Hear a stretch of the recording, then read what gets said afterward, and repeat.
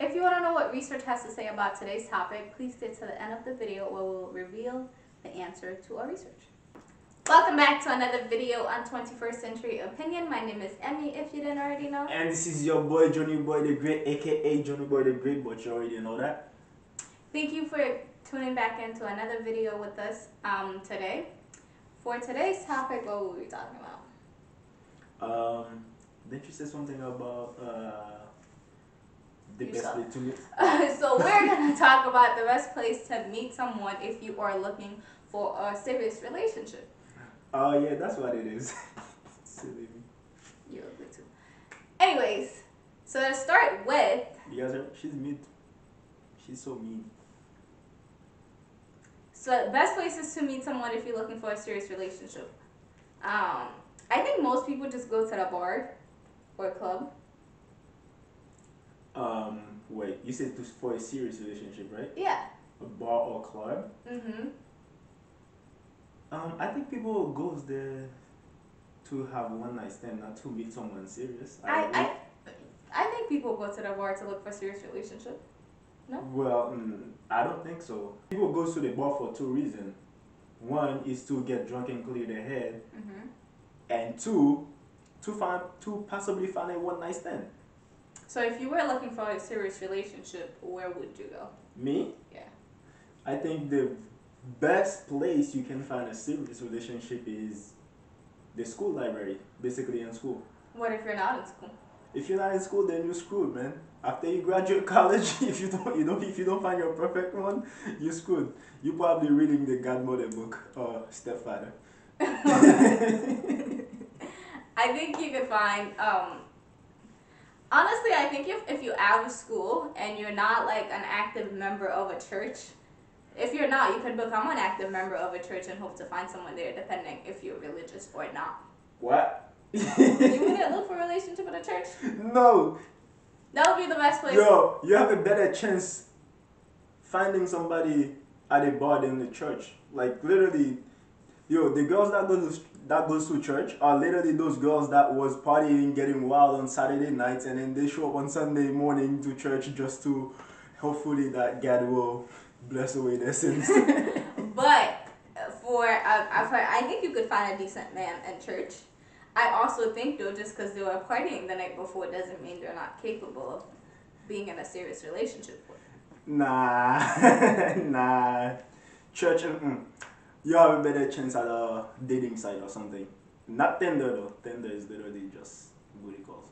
I would say a dating site. If you're not in school and you're not meeting people at work, a dating site is probably your best bet. I would go to church personally, and hope to find someone there. I think you could meet people at the gym. People would come and talk to you if they're interested. They might not be looking for a serious relationship. No, I think the gym might be serious, but I'm just saying, like, for example, if you take church, right?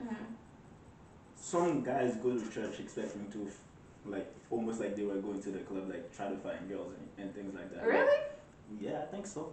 I think I would go to church after girls. I don't know. That would only be you. Bro, I know my little entourage used to go to church after girls. I think also, it depends on who you're looking for, right? So if you're an alcoholic, you could go to that bar looking for a serious relationship. At least you know that person won't worry about who you are, you know what I mean? If he ever says like you're an alcoholic, you just be like, what'd you think? You find me at the bar, obviously. See, like for example, right? I think going to the bar is not the environment to find someone you're looking for, right? It's like loud in there, the person can barely hear what you're saying, and like you're not gonna get a good initial connection. I think for you to find someone like you possibly can have your life with has to be more in a quiet setting, like quiet place. It's not like the typical places, like I would get up and be like, yo, I can find somebody there.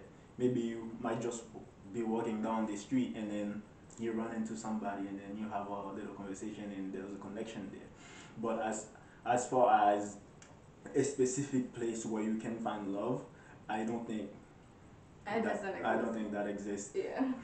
That's why I took like I said, school for example, because school there's like quiet setting, like you can be in the library and then you might have class with that one person and then and then maybe you fall in a group together and then you start getting to know the person slowly and then that's how it clicks.